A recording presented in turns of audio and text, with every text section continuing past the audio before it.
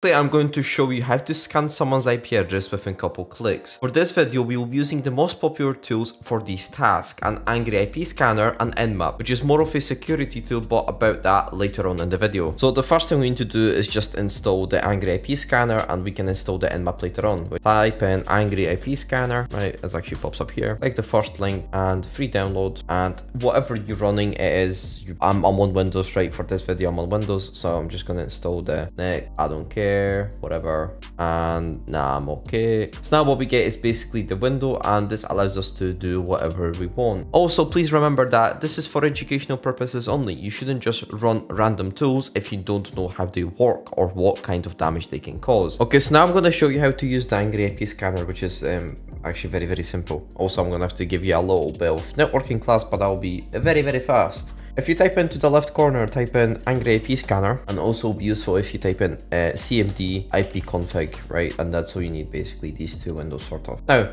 when you have your window, what you get is these four options. You're normally interested in these two. You can change your host name. Your host name is just used to identify your device on the network, right? Okay, but before I actually show you how to run a scan, all you need to do is just come to Tools, Preferences, Display. Now, I do recommend either changing it to Alive Hosts. All scanned hosts will cluster your results. It's not really useful at all. Do not click that. Change it to, I would recommend Alive Hosts. Now, if I'm just gonna let this scan run start. Okay, now if you come to the CMD, type in IP config. If you want extra results, but I do recommend only doing this if you sort of understand networking a little bit or adapters, IP config/all, because it's gonna cluster your results even more. So what you're interested in is your main adapter. Your main adapter should be Ethernet adapter Ethernet 0, right? So IPv4 for me. IPv4 address. Now notice that this is not your ISP address. This IP address can be exposed as much as you want. This is your LAN IP address, only basically useful in your private network.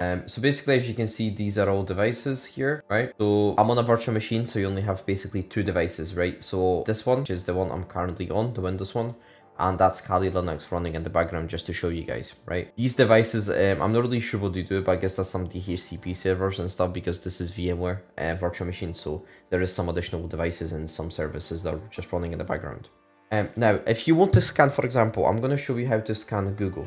Now, so this is where the networking comes in, and this is where we put the public IP addressing. If you put 8844, right, and I'm going to change this to 88, right, so I've put another IP range, and I just press start. As you can see, I'm scanning Google. It says DNS Google. It shows you a green dot, and it says 80, port 80, so that's HTTP. So as you can see, basically what I'm doing right now is I'm enumerating Google, and I can see some ports open, right? So if there was any ports open like FTP, SSH, Telnet, PHPMyAdmin, MySQL, this is also useful if you know the port number. For example, 21 is FTP, 3306 is MySQL, 3389 is RDP. You don't need to know all of them, but it's useful if you do know some of them, right?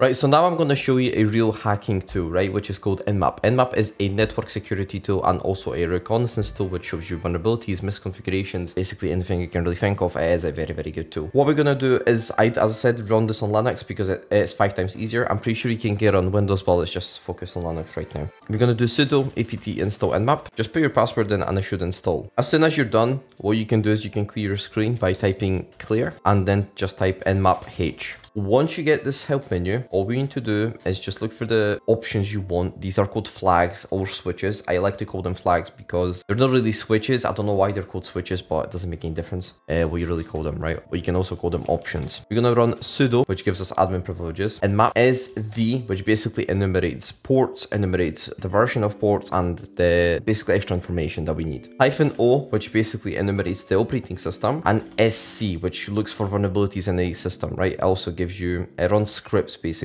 to look for vulnerabilities, and the IP address. So in my case, it's the same IP address 192.168.88.136. If you let this run, it might take a couple minutes. It matters really what you're going against. It should take no longer than a minute to run. Okay, so as you can see, I just the scan finished, and what we get is basically a vulnerability straight away. Port 21, FTP, Microsoft FTPD, which tells us this is a Windows machine. Also tells you right here. And the thing is, the vulnerability is right here. FTP anonymous FTP login allowed, which is on a something you don't want to to basically have anonymous login allowed, and it tells you the directories and files, right? So it tells me that there's 2 directories inside the FTP server. Also tells you additional information.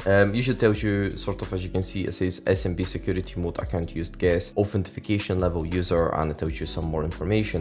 Also tells you the exact operating system, which is Windows 10, Windows 10 Enterprise evaluation 6.3. So very, very good information that we could use to hack this system or to scan the system. So if you enjoyed this content, don't forget to leave a like, subscribe, comment. If you want to ask me anything, you can always ask me on Twitter. If you want to see some specific content, don't forget to leave a comment. I'll check it out.